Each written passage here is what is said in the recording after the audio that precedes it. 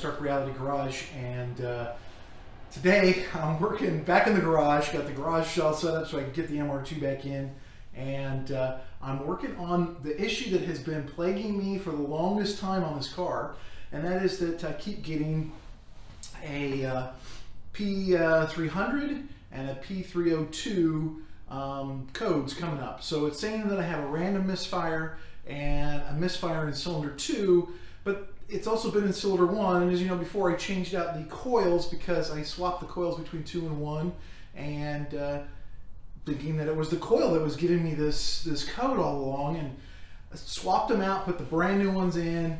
Sure enough, a day later it pops back up again, and the exact same thing. P0300, P0302. Now I've been having that problem non-stop, and I've tried a number of different things to fix it. So I'm online, I'm searching for, okay, what else is on the checklist of things I can go look at to try and figure out why it's doing this, because it's really odd that you're getting both of them all the time.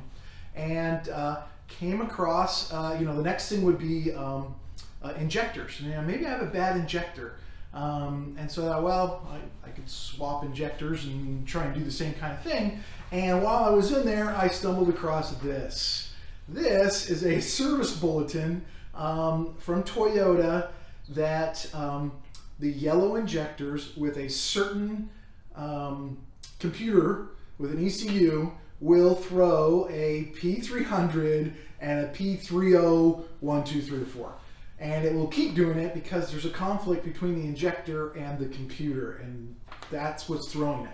Even though the car's running fine, which this car runs just perfectly fine, and it'll only come up once. It'll say it just registers one time. So now I do not have this exact ECU. This ECU I think ends in a 2, if I remember right. Yeah, it runs in 82.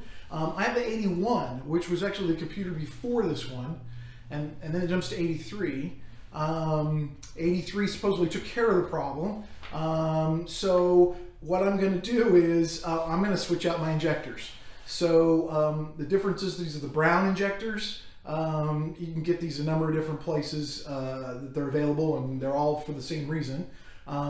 Same volume, same jetting, all that kind of good stuff. So I'm going to swap these out and see if that's what I'm having a problem, because I am running out of ideas on how to fix this weird little problem of this code that keeps popping up even though the car runs great. So I'm going to try this today. I'll put a link to this sheet, the service bulletin, in case you run into this. All right, so here we are in the engine bay, and the tough part is here's the fuel rail, and the ejectors are kind of right here. Here's the plugs for them. It's just really tight to get your hand in there, get everything in there, get it lined up. I don't know if you remember when whoops, just dropped something. When I did this originally, you got to just finger push them in and try and line everything up. It's a little challenging.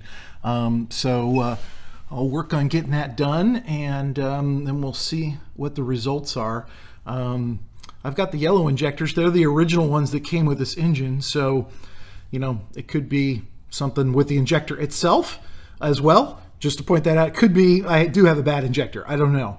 But by changing to these, I think I killed 2 birds with 1 stone. So we'll see how it goes. All right, so all you got to do is these little clips, these unplug. You don't have to undo the fuel rail. You can leave the fuel rail connected.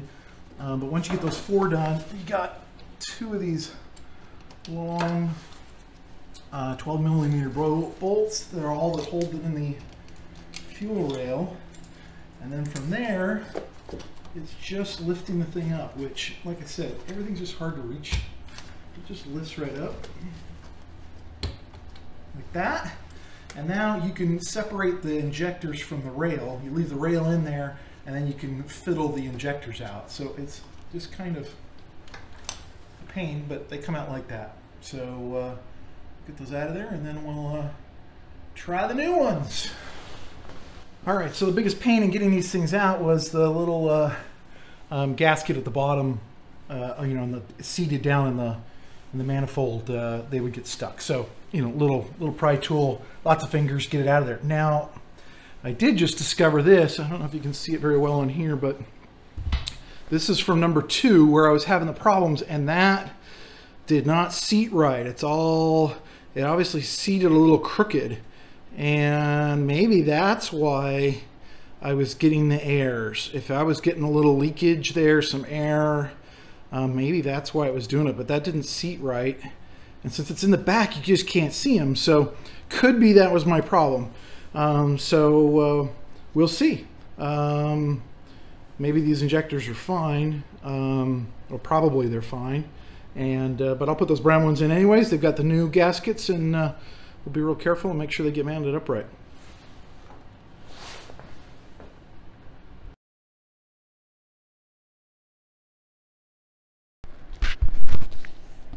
All right, so I've got them in there. I think you just got to be real careful and patient to get them all lined up. Each one of them lined up in there, nice and straight. I put them all in the bottom seats first and lined them up into the fuel rail at the same time, so they were in their slots. And hopefully I didn't get them kinked off this time. They tightened up nice and even. Take your time and tighten them up, plug them all back in, and we can reset the computer and see how we do. Hopefully this takes care of it. So at this point I've got the engine running, which killed my audio. I'm voicing this over. I'm checking to make sure that there is no fuel leaks. If you have the injectors mounted off, there'll be fuel coming out onto the intake, and that could start a fire. We don't want that to happen. But everything looked terrific. And the engine's running great, so I think those injectors might work. We'll see over the next couple of days to see if the codes come back. But those brown injectors may have been the trick. Plus we had that little leak, that one gasket that was in there bad. So we'll see. But again, found one more little problem that we're able to solve, which is great. Thanks. See you next time.